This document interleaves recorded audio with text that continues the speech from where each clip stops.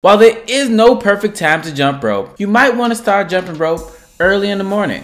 In this video, I'm going to tell you the pros and cons of jumping rope early in the morning. Jumping rope can be as good as your morning coffee. You'll get up, you'll feel refreshed, you'll feel just ready to go. Once you get up and jump, you'll just feel like your day got started so early that by the time you get to work, you'll already just be ready to work, ready to go, and you might not even need to get that caffeine fixed. You'll also get a sense of accomplishment.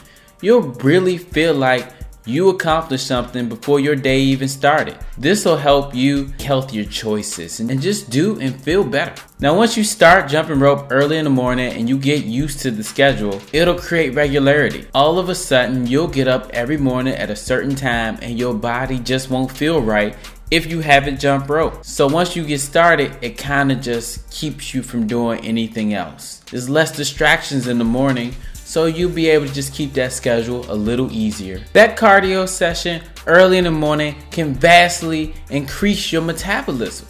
After a glass of water, your body will release waste and get accustomed to a sweat session, which would increase your metabolism.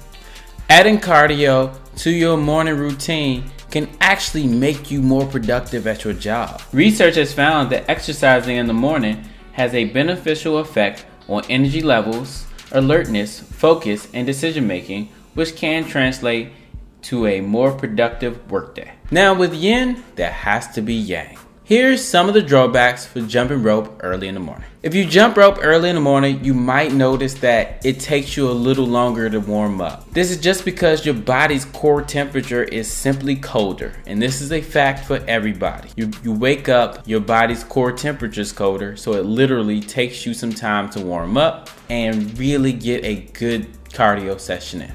Your heart rate is also slower in the morning, which also contributes to needing a longer warm-up.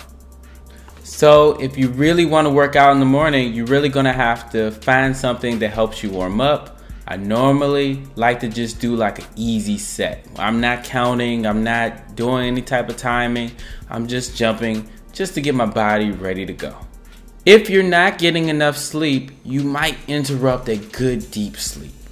Depending on your sleep cycle, an early morning alarm might puncture deep sleep. This can result in you feeling groggy and chronic fatigue if this happens too often.